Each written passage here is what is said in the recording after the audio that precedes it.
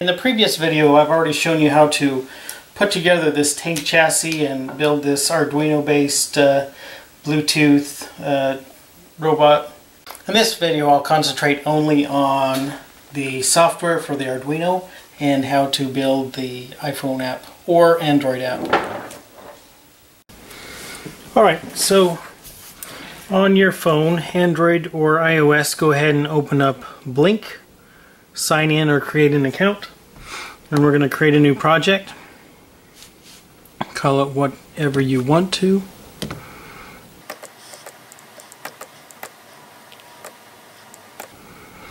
The board type, we need to select Arduino 101. And then this token, we're going to add this to our sketch. What you can do is you can go ahead and push this button to email it to yourself. We'll use that a little bit later in this project here. Okay, so let's just add some buttons.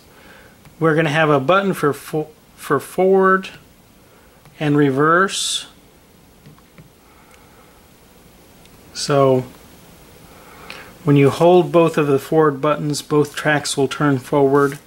If you hold both reverse buttons, both tracks will turn reverse. Let's see here, I'm going to do a slider.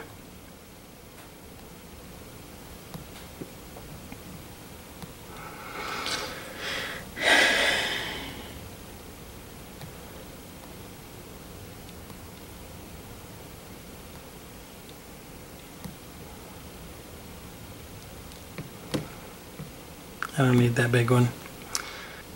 Bluetooth beta.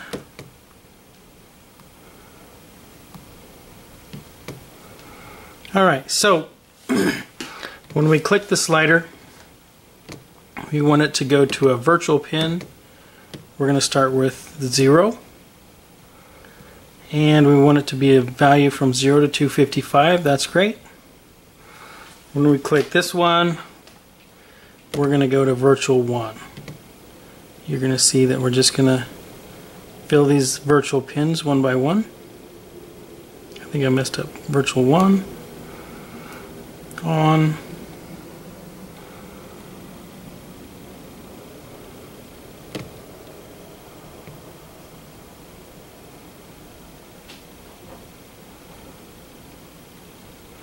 I messed up on the slider. Let's try again. Virtual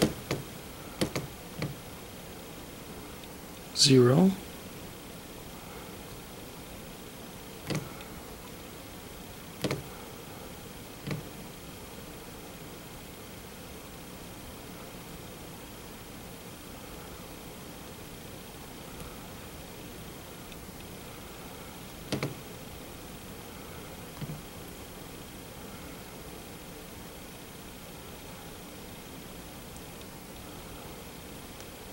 Alright, our remote control is completely done.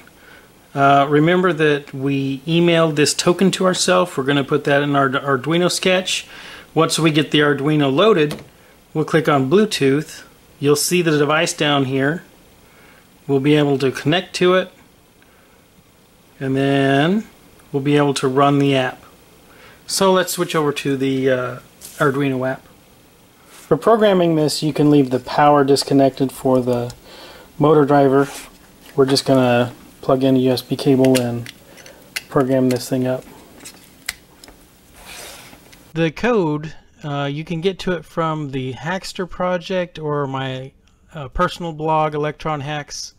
But anyway, you're going to go to GitHub and look for this Arduino 101 Bluetooth Low Energy Blynk Adafruit Motor V2. So we're going to just download this repository here.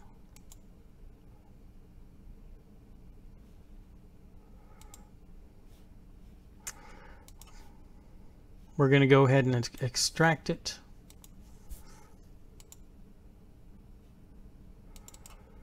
And then we can just execute the sketch here.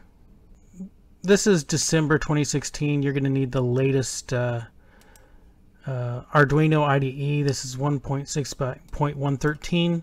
Just a few versions earlier is when they started doing the Intel stuff, so you might as well get the latest one. two things you might check is go to the boards manager. Make sure you have the Intel board, so Arduino 101. We can see that we've got it installed here. You could update to the latest version if you need to. And then also we're going to need this Adafruit library, so let's go into include library. We're going to manage our libraries, and we're going to make sure we have the Adafruit motor library. So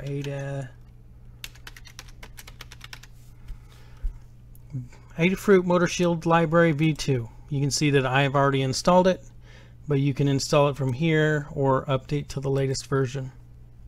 So then we're good to go. This sketch is pretty much ready to go. Notice this token. We emailed ourselves the token. Let me go ahead and grab it here. And you can see that Blynk has emailed me the token for my new app. I need to copy that thing. We're going to put it right in here. That's all we need to do, but I'm going to breeze through this really quick, just explaining what's going on. We're setting up the motor shield. Here's where we're defining the motors. We're just using 2. If you wanted to use 4 motors, you could go ahead and define 2 more motors here. This is the name of the device. So if you wanted to make 5 of these and turn them on in the same room, you might want to rename your device so that it comes up with a distinct name when you're searching for it with Bluetooth. So it's going to connect, wait for connections, it's going to print this stuff.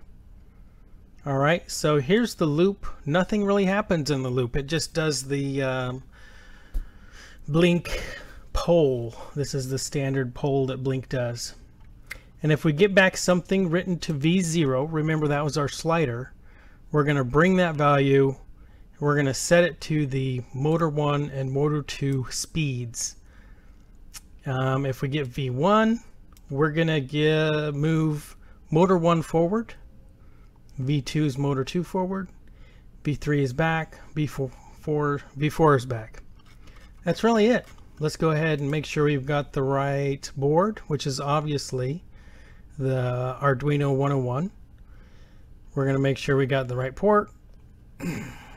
Let's go ahead and save and upload. Now what I've done is I've gotten an object that I can set my chassis on, so it's just kind of stuck here.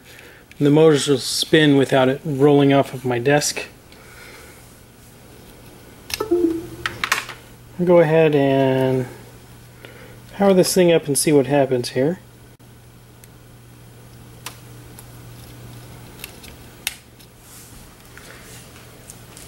So we're going to go ahead and check this Bluetooth guy here, see if we can connect. Connect. This is what our device is called, so and it connected instantly. That's good. I'm going to click this play button to run. See what happens. I can tell that my motors are going 2 different directions here.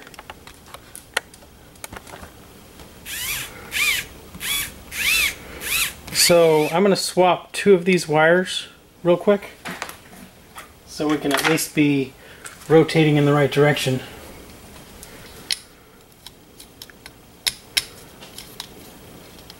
I don't know which wires are which, so let's just try it.